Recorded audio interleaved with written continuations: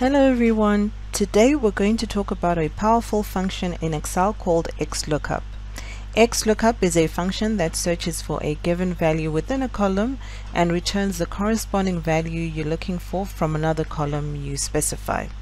It can find exact matches, the closest available match, or even multiple matching results.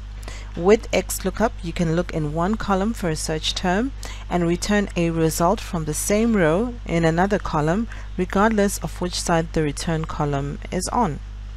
So just a note before we start, XLOOKUP is only available in Excel 2021 or later and Excel for Microsoft 365. Now let's see XLOOKUP in action.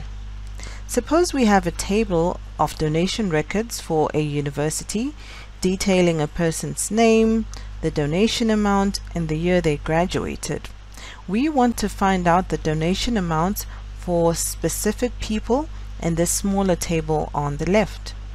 So we need to use XLOOKUP to do that. To use XLOOKUP, we need to provide three mandatory parts of the function syntax. First is the lookup value. So we'll go up to a formula bar and write our function statement, equal sign, XLOOKUP, open brackets. First we need the lookup value. The lookup value is the name we're looking for in the table.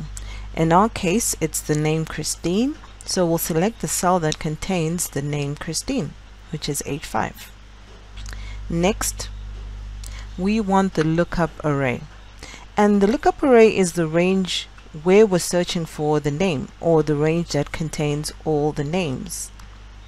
The range that contains all the names starts here from A6 going all the way down to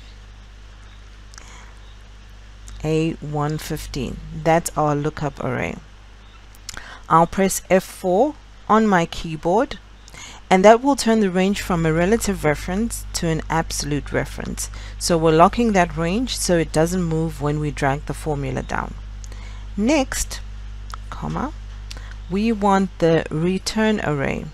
And this is the range from which we find the value that we're looking for. We're looking for donation amounts. So the range that contains all the donation amounts is the amount column.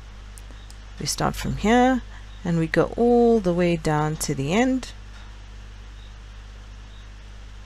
So it's B6 all the way to B115.